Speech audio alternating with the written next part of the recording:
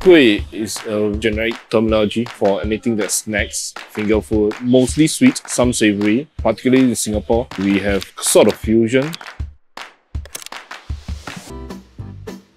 For Nonya Kueh, there's an injection of a Chinese element to it. The common ingredient that binds all Nonya Kueh is that there is definitely certain element of coconut. Either coconut milk, shredded coconut, ketuk ubi, which is tapioca, a top layer of grated coconut that is cooked in gula melaka. The kueh lapis is coconut milk and flour and sugar. There's no proper way. So the idea of peeling layer by layer is actually started by the kids. Back then they want to prolong the enjoyment, so they just peel layer by layer, plus it's fun. Back then, the way they sequence the color is like a color coding. Each household has their own color code. So basically it's a signature saying that this color coding means it's from my household. And from there you can taste the different taste of each household.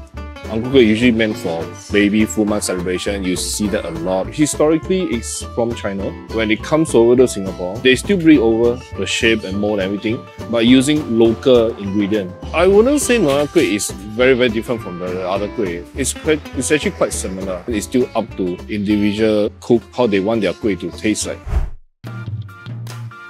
Not much different lah. Malay Kuih and Nonya Kueh, I can say, is similar. Flour, sugar, gula melaka, coconut. The kueh kosui is made from palm sugar. And onde-onde, also they have a gula melaka inside. Kueh lopis, gula melaka.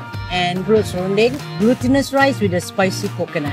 This actually is everyday kueh lah, you know. Breakfast also you can have it, especially when tea time. They will come down, you know, tea time, they will have lopis and coffee.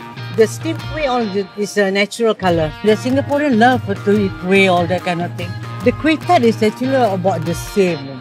Chinese New Year, all our Chinese customer will order from us. Indian kueh, you can see like different, like putu piring, the kueh apom, you can see the different. Because traditionally, appam and putu mayam should have been originated in South India and Sri Lanka. They usually eat it with curries, and then they have it dessert style also, like, you know, where they add it sweet. So that's the thing that has become more famous in Singapore and Malaysia. They love to have it with coconut, sugar, coconut milk. So it's become more of a kueh. The mini woks there, we use it to cook the appam. So it's almost like the pancake. They call it appam balik. And there's some Chinese shops also. They sell Chinese pancake, peanut pancake, and all that, right? So the word appam is actually a South Indian word. It's with Sanskrit roots lah. Appam basically means like bread. I've seen customers eat it in all kinds of ways. The way they eat the putu mayam, they put the sugar inside, they put the coconut, they roll it up, and then it becomes like a, you know, the Malay green, the kueh dada.